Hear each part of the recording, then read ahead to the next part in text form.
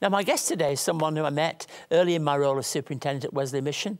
For more than 4 decades, Leigh Hatcher has done just about everything in media and the news arena, starting as a journalist, selected to anchor the nightly news for a major network in Australia, to many, and working at Sky News and different things today. Look, it's a delight to welcome you, Leigh. It's always great to see you, Keith. Everything but singing. Oh, He's been threatening to get me to sing on this program. We're going to do that in a moment. I've resisted that. The musicians will come from behind the curtains. It'll be a miracle.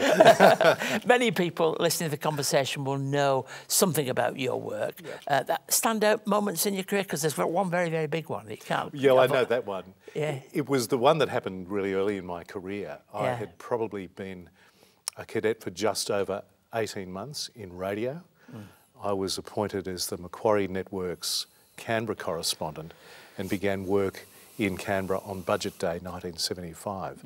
And those who know their political history will know that that was actually day one of the so-called constitutional crisis, which then led to Gough Whitlam being sacked on the 11th of November. And that slightly bewildered, ruffled, bearded individual down the left-hand front there is me. And I always have to add, it's not photoshopped. I actually was there. Yeah. It was the most amazing. And it's the speech every Australian knows, isn't it? Well, may they. They all know. It was interesting. David Smith, the guy in the middle, who was the Governor-General's official secretary, announcing the proclamation dissolving Parliament so election could be held.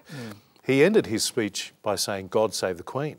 Then Gough grabbed the microphone and said, "Well, may we say..." I didn't know that. Yeah. That's obviously the context in which that makes sense. He said, "Well, may we say God save the Queen," and everyone knows how it finishes. Yeah.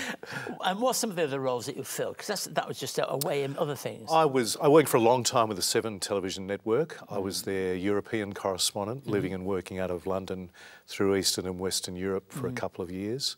I was 7's chief Olympic correspondent, going through the Atlanta Olympics and in the end 2000 Games in Sydney, right through the very early days of the bid for the U2000 Games.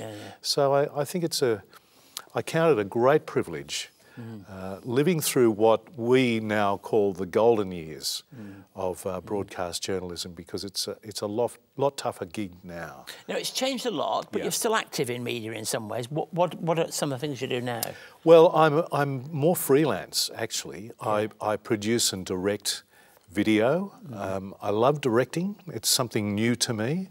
And after you go through the experiences that I've had, you learn a lot about what it is to be a presenter, and you can bring out the best in people.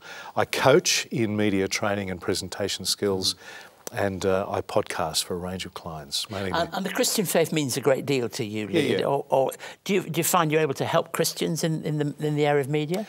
I've mentored lots of people, actually, Christian and not, but some of them Christian, and tried to make sense of the business to them. I was very fortunate. I can only say that this was part of a grander plan, that from very early, like when I was 19, I was in charge of my gig. Went on to be a news editor, news director, program director, bureau chief. And it wasn't until my early 30s that I came back into a newsroom. And by then I was able to kind of stick up for myself on issues like the truth. But for young people getting into that business with a framework of Christian faith, it can be a really tough place to be, especially now. What's the biggest challenge for a Christian in media? I think on the issue of truth.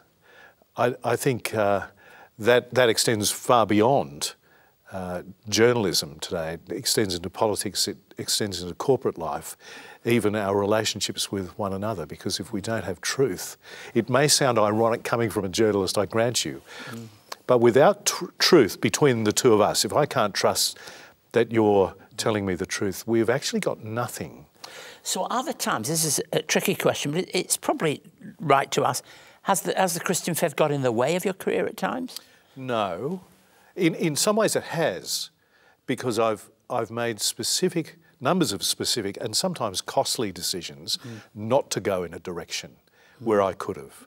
I could have achieved more, I could have earned more, certainly, but I thought I just couldn't do that. I couldn't sleep at night. I couldn't walk in and be the same person that I am away from this business in that particular job. I just want to be the same person wherever I am. So there have been decisions that I've made, and as I said, costly decisions, sometimes that I become irrelevant and remain a relevant father and husband. I got 4 wonderful kids, 5 grandsons, with a 6th grandson on the way. Oh, that's good. And the relationships... Got 8. We'll catch up. and the relationships we have with them have made those decisions just the best decisions that I've made in my life. Yeah. Yeah. Sometimes people say to me, you know, what are your children doing? I can say, oh, well, one's a lawyer, one's a... But I say, they don't rob banks. They're decent people. Oh, no. Isn't that what family life's all about? Yeah, and, you know, and you've got a daughter that follows you in media as well. Yes, she is. Yeah. I'm sure I'm a very proud dad. Now, before I finish up, Leigh, I'd like to ask you this kind of question. If someone was listening to us, just nosing in this morning into what we're... And they're Christian and they're thinking about going into media, what would you say to them? Be able to say a lot. It's tough. It's tougher now to break in than it was in my early life. It can be a wonderful, exhilarating business to be part of. Tougher though, more and more on less and less. You have to be a patient person. You have to be a persistent person, fierce persistence. I'd also say if they're Christian, you're not paid to be an evangelist at work. Absolutely. Though, in time, your light will shine, and likely over a much longer period than I think many frameworks of evangelism give us a chance to. And to parents of young people who are keen to pursue such a career? I think my parents were quite worried. They were more worried that I was going to be an actor, actually. That was their main concern. But they went on to be... Or a singer. Or a singer. I'll get back to you on that. They went on to be proud of what I achieved and the place that I had in the industry. It was it's a great career. Well, Leigh, thanks for your friendship over the years that we've enjoyed, Carol and myself personally. It's always great to see you. Bless you in all that you seek to do. Thank you for joining us today on the show. Thank you.